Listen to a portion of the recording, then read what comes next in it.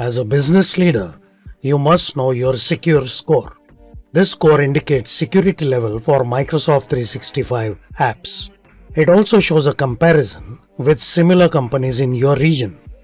But it's not just a number. There is a list of improvement actions as well. Your technical team will act upon them to improve the score, but that is not enough. These actions affect all users. Users resist IT, but they listen to their boss. That is where you come in. With your active support, your technical team can enhance security and reduce business risk. In the next video, we will learn about compliance score. To continue learning in 1-minute capsules, subscribe to my channel. That's it for now. Thank you.